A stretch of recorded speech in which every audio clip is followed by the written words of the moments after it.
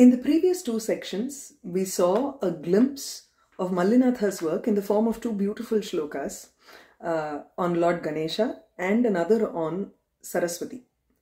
In this one, I would like to highlight the propriety or auchitya of his Mangala shlokas. Mallinatha starts every commentary with a set of shlokas that are a mix of fresh and repetitive ones. So one might be inclined to dismiss those as, oh, I know these. But no, we would be missing some real gems. In fact, a deep analysis would show us that those fresh shlokas are completely in tune with the flavor of the text.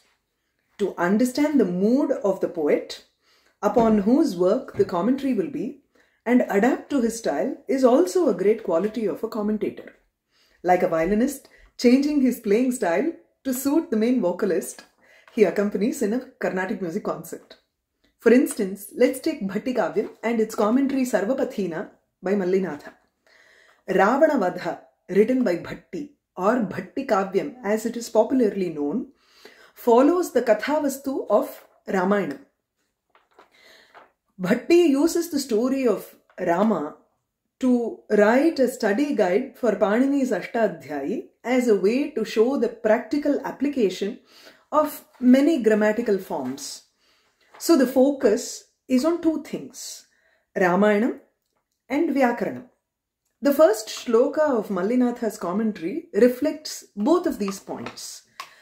Ashase nityamakantham Rama yणकथामृतम Shravashchuluka nishpeyam payam pramoditum Nityam pramoditum ashase.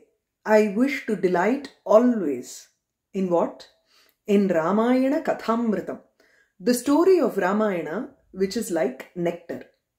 And Mallinatha drinks this nectar repeatedly, payam, up to his throat, akantham, to feel the joy. This Ramayana nectar is nishpeyam, worthy of being received by the Shravashchuluka. Now, when we wish to drink by hand, the hollowed posture of the hand is called chuluka. So the ear has the shape of the hand, this chuluka, to receive, hear, drink the rasamritam.